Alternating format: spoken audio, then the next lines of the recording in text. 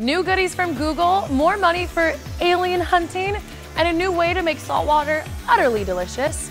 I'm Emma B, and welcome to Geek Beat.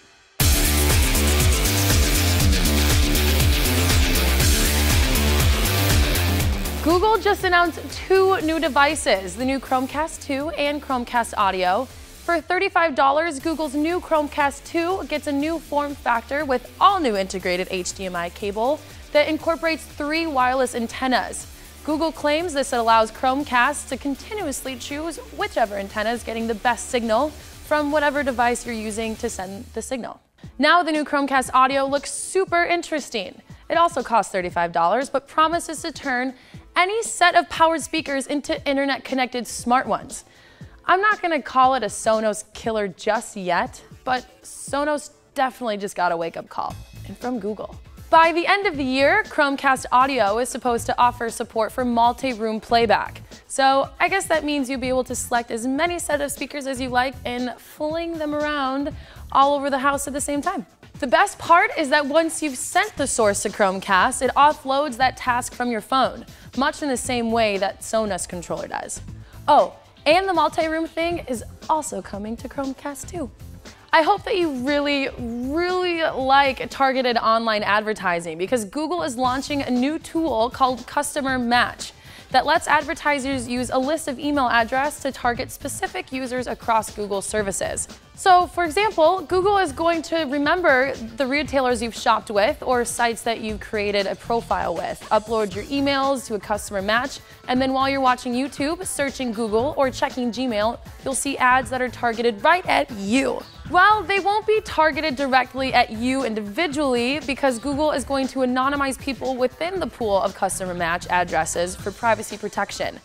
But at least advertisers will know they are reaching a very specific audience.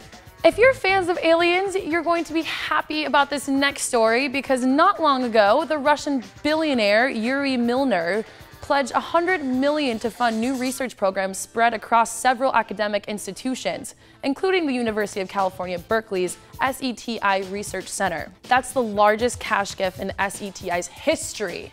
Meanwhile, Andrew Simeon, the director of SETI Research Center, just briefed Congress in a House Science Committee hearing about the need for money, astrophysics students, and generally just aliens, I guess.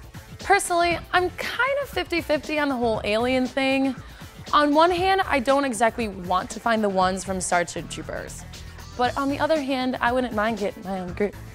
Researchers at Alexandria University in Egypt have created a new desalination technology that's low cost, can be made in local labs with abundant materials, and can make drinkable water in just minutes. It uses a technique called pervaporation, which filters the water through synthetic membranes to remove large particles, then heats the water until it evaporates. Finally, the steam is condensed into clean, drinkable water. The most impressive thing is that the process doesn't require any electricity at all, unlike just about every other desalination technique.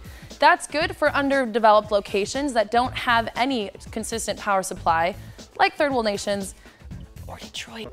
The researchers say the technique can also be applied to different types of contamination like sewage and dirt. So if it's as cheap and effective as they claim, it might just become part of every municipality's clean water process. So that's it for today's show. How about a big fat thumbs up and a share if you enjoyed it? Also, do me a favor and head on over to geekbeat.tv/patron and pledge a couple bucks to help us out and keep the show going, won't ya? Your support makes all the difference. I'm Emma B, and see you next time.